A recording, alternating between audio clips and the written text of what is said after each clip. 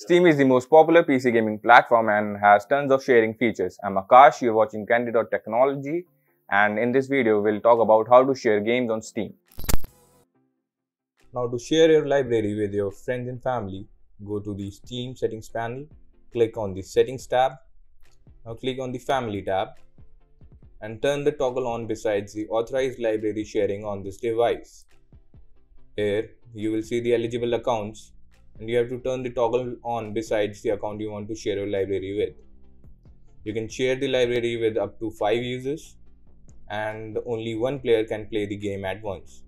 If you want to manage the family library sharing, click on the manage button and here you can see all the details. If you like this video, consider subscribing to our channel, give us a like, press the bell icon and share your thoughts in the comments below. If you want to know more about tech, visit our website Candid.Technology, follow us on social media, and we'll see you in the next video.